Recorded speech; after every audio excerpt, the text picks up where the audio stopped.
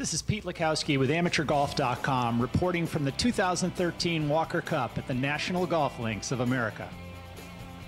Fast and firm conditions and some diabolical pins ruled the week as the CB Macdonald design once again hosted the Walker Cup as it had done for its inaugural playing in 1922. Matthew Fitzpatrick paced the Great Britain and Ireland team, earning 3 points, while laid-back Bobby Wyatt of Alabama earned 3.5 points for the USA.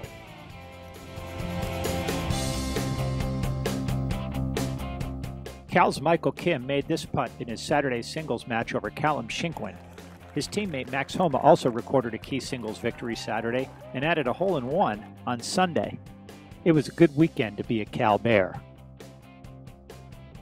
In the end, it was fitting that two mid-amateurs, Todd White of South Carolina and Nathan Smith of Pennsylvania, would bring home the two decisive points in winning the Walker Cup.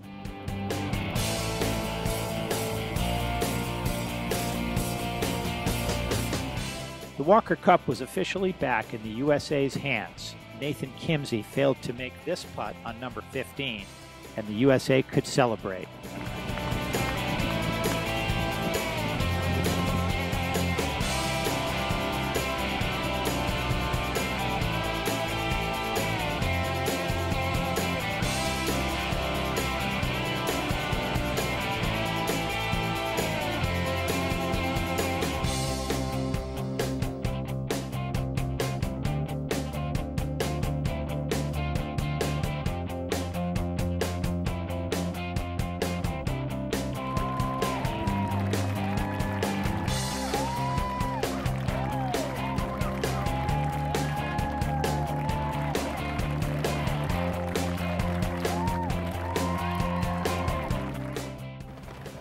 I can't thank the spectators enough for all that you did to support not only the United States, but the Great Britain and Ireland team as well.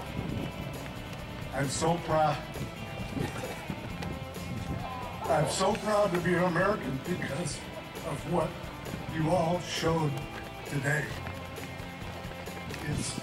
This game just does so much to generate goodwill. It teaches the character of life. It teaches us integrity, respect, humility. And that's what I've tried to instill in the 10 young men that I've had the opportunity to be around the last several weeks.